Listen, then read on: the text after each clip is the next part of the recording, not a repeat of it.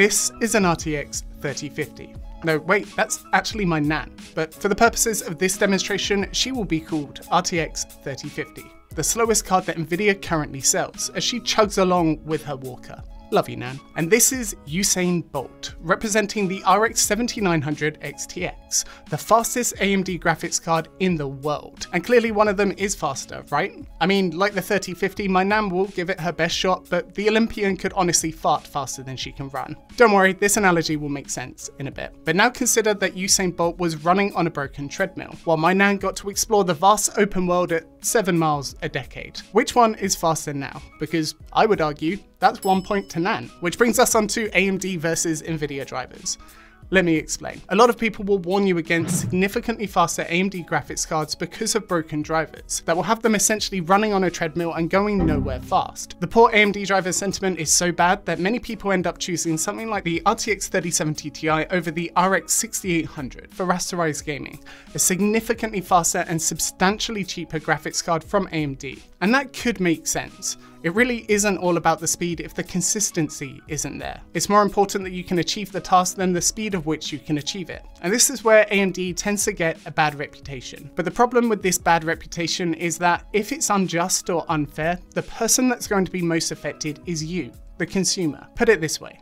If AMD drivers are truly that bad, you should absolutely avoid them, especially for important work. But if this bad reputation is blown out of proportion and you don't have an application-specific need for an Nvidia GPU, that 3070 Ti would cost you over $100 more while providing substantially less rasterization performance. Which brings us onto how we can best quantify AMD versus Nvidia driver issues. You could listen to your friends, the internet, or even tech YouTubers' first-hand accounts. But the problem with that is it will always be second-hand information. Bias, memory, limited sample sets, all of these are things that we need to avoid to get an accurate result, which is why I have stepped into the conversation. I've gone through AMD and Nvidia driver release notes, documenting and categorizing issues to get the most quantifiable information over the largest data set, not only to make my Nan proud of me, but also so that we can, as accurately as possible, answer the question, are AMD drivers even that bad compared to Nvidia's? And stay tuned to the end, because not only do we achieve that task,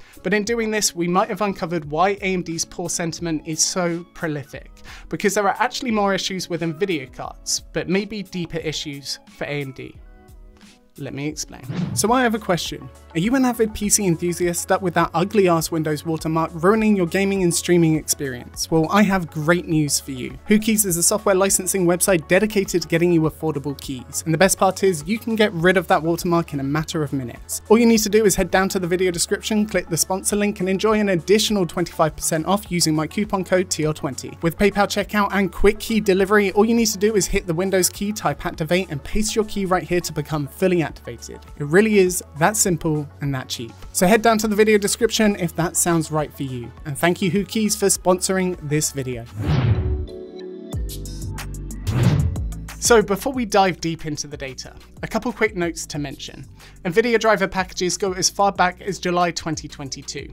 AMD's go further back than that, but we kept it there for a fair comparison. Additionally, modern GPU driver packages include updates for not only your specific graphics card and operating system, but also other models and OSs, as you can see here for AMD and here for Nvidia. We have updates for 3 generations of GPUs. So the first question that comes to mind is, who has released the most amount of drivers? If one company has a significantly higher driver count than the other, that could very well indicate them needing to rush fix major issues. Or conversely, resolving issues could be quicker, as updates are more frequent. And for AMD and Nvidia, between this time frame, it is basically the same. AMD have released 10 drivers, while Nvidia have released 11. But does that mean that Nvidia have had more issues to fix compared to AMD?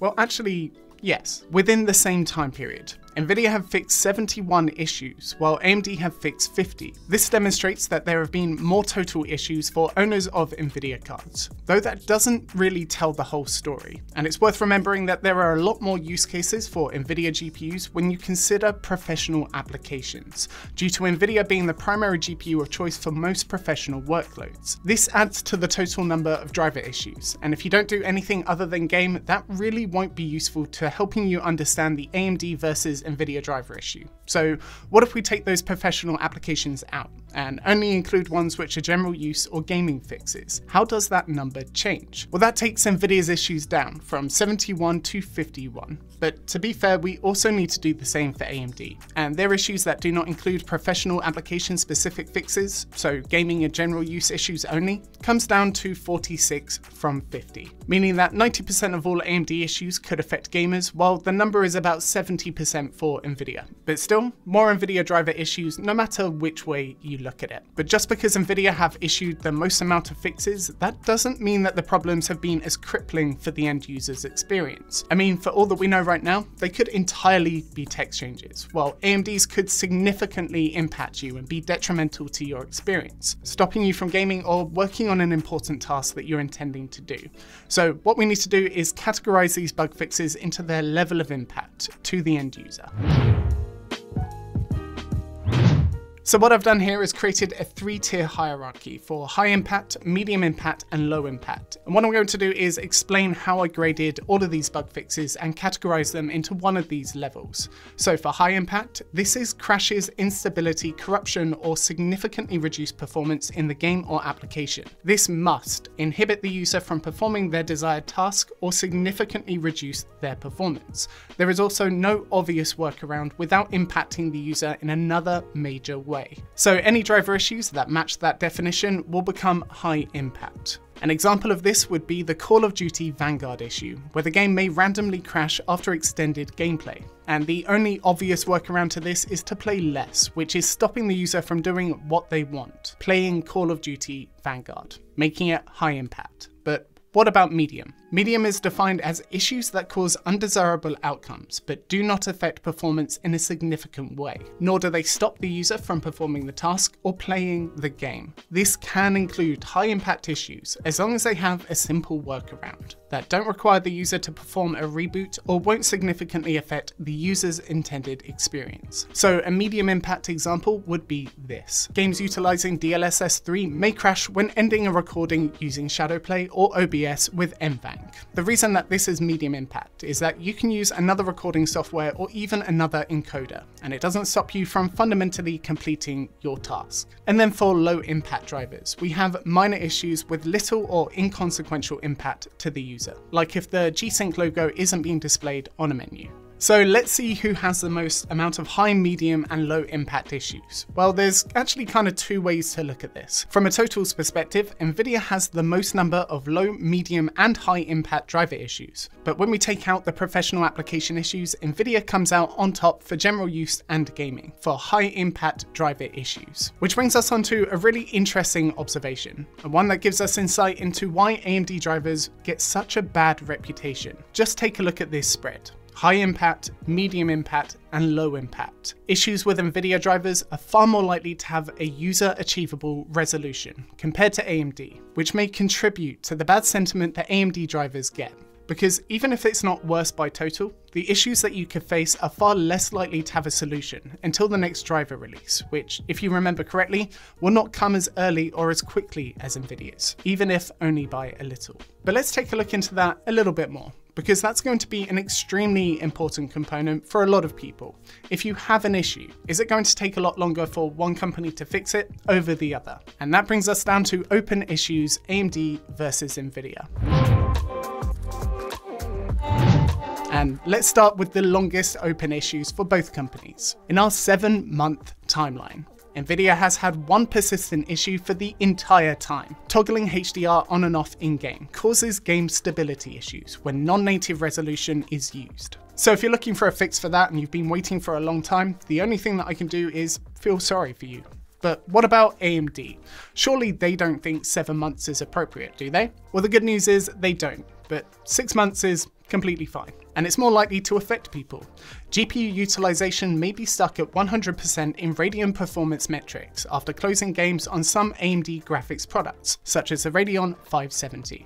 And let me know in the comments below who has been experiencing those issues. that is awful. But to be fair, they are the worst. So let's go back to quantifying this. Similarly, as we've seen before, AMD have had the least amount of cumulative open issues. And I say cumulative because we are counting each of these issues multiple times if they appear as open issues over multiple driver releases. I feel like that's the best way to handle some sort of punishment for not fixing open issues for something like over half a year. But going back to the poor AMD driver sentiment, if we break open issues down into low, medium, and high impact, Nvidia do have the most amount of open issues across the board, even including high impact. But when you look at the data proportional, it shows that if you do come across an issue, it's more likely to be a high impact issue for AMD, meaning there isn't a simple workaround and you'll have to wait for a new driver release. Whereas Nvidia's issues skew closer to the medium impact territory, where they're either not as detrimental to the end user's experience, or there's a reasonable solution the user can implement. So if you get an issue with AMD versus Nvidia, one random issue, it's more likely that you're going to be able to resolve it yourself with Nvidia versus AMD. And when you think about it like that, the whole sentiment about AMD drivers just being trash starts to make a bit more sense when people are having experiences like that. And you know, I often come up with a video concept and something I want to investigate, talk about and show you guys, something I hope you'll find interesting too. I likely have a general idea or a best guess based on my own experiences, but this is not what I thought at all. However, it does make a ton of sense. AMD drivers aren't that bad. Completely true. Compared to Nvidia, there's actually less issues, at least over the time period that we have data for. It is also worth mentioning that AMD drivers seem to get good optimizations over time, but you can clearly see why people have had bad experiences with AMD drivers compared to Nvidia. However, we're not talking orders of magnitude worse in either direction, which is exactly why letting the data tell the story and drawing conclusions from it is the most valuable way to do this kind of comparison. And I'm confident that this is far more accurate and far more useful to the entire community than any single user experience. So is now the time to consider AMD, given how much cheaper they tend to be? We'll check out the GPU value playlist for the most recent videos on the best graphics cards to buy, where we break down real-world pricing and their relative performance to find you the best value option for your budget. And you can see those with other valuable videos mixed in by clicking here. Otherwise guys, share, like, subscribe, they are always appreciated, and I hope you have an amazing day.